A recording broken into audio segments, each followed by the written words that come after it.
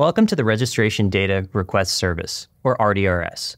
As a requester, this platform allows you to request and access non-public registration data from ICANN-accredited registrars for gTLD domain names that are participating in the service. In this video, we're going to show you how to use the system as a requester.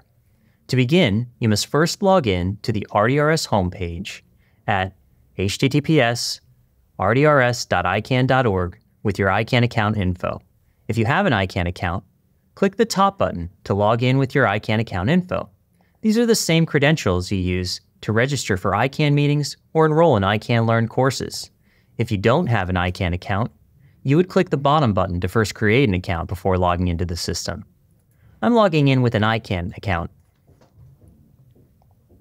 Please note that the first-time users of RDRS will see a consent page that they need to agree to before being allowed into the application. Once you've logged into the platform, you'll first see the RDRS system dashboard. Think of this as your home screen. From this page, you'll be able to check in on the status of your existing requests, submit a new request, or access your request templates.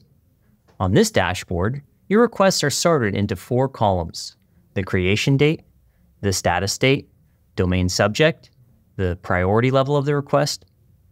At the top of the dashboard, you'll see multiple color-coded buttons allowing you to filter your requests on the dashboard based on their approval status or level of urgency.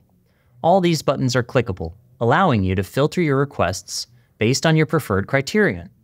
Additionally, you're able to click the top of each column to order your requests by their creation date, status, domain subject, or priority type. From the dashboard, you can click into each of your requests to see a brief overview, which includes the status, domain subject, associated registrar, request type, priority level, and requested or approved information.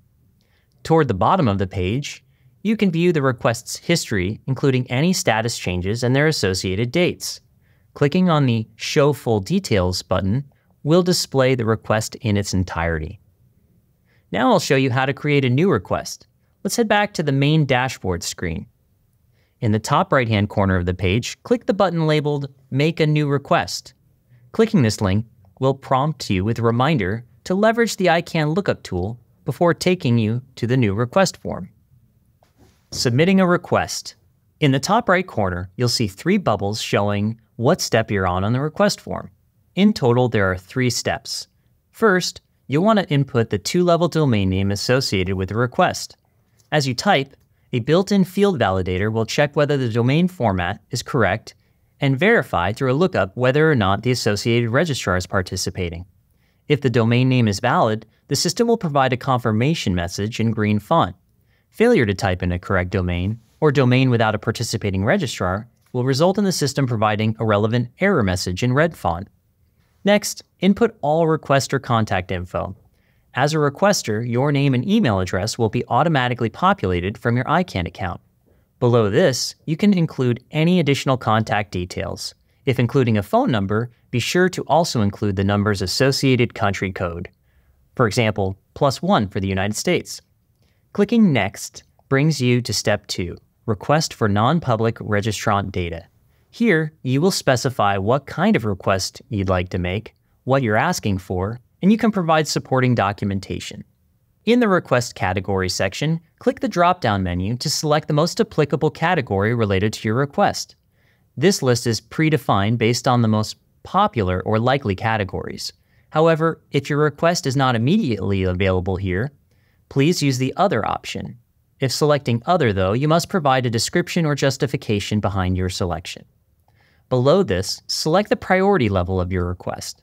This selection will correspond to either an expedited review request or a standard request. You would select expedited review if the nature of the request could prevent harm, but please note it is not a substitute for direct communication in emergency situations, and that ICANN does not enforce expediency or service level targets with registrars participating in the service.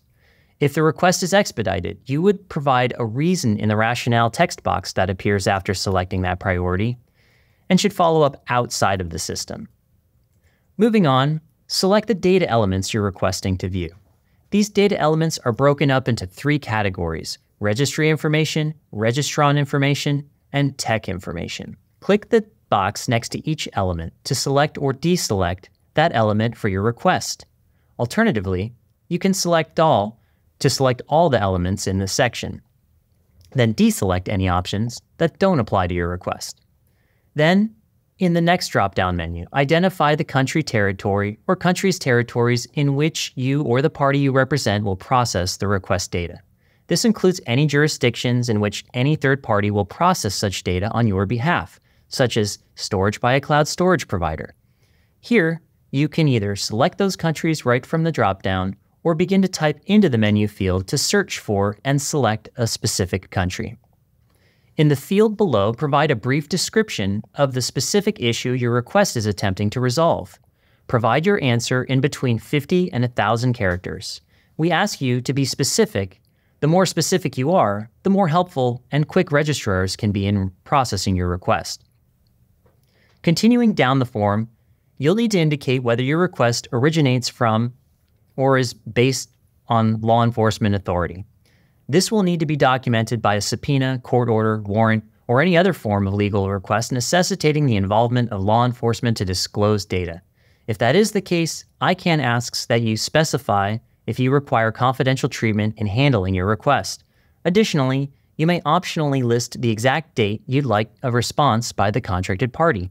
Also, please upload a copy of the law enforcement request. This request must be a PDF file and cannot be larger than 5 megabytes.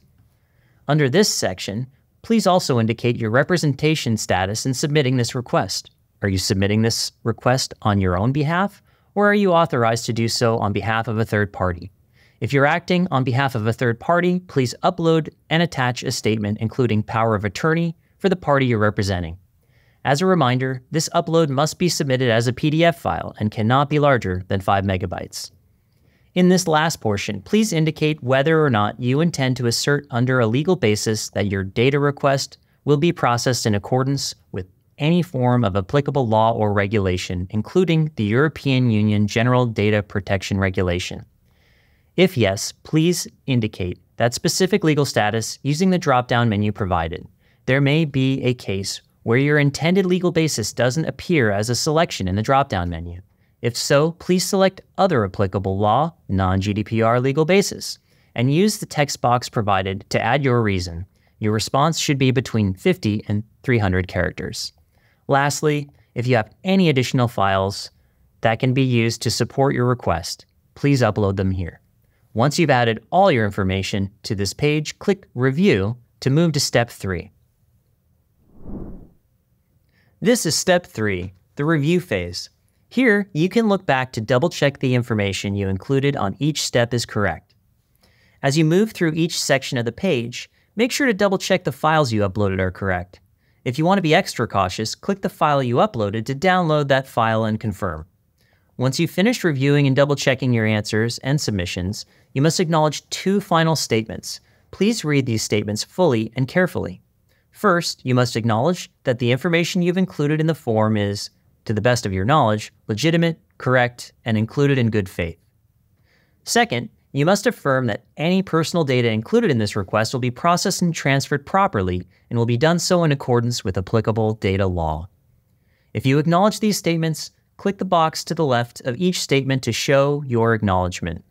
Once you've reviewed this page in full, double-check your responses, acknowledge the final 2 statements, and feel ready to submit your request, click Submit. And congratulations, you've submitted your request. On this page, you can either go back to the main dashboard or go right on to submitting another request. Remember, use the dashboard to check on the status of your request. Click Back to Dashboard to return to your dashboard, or click Create New Request to start over and create a new request.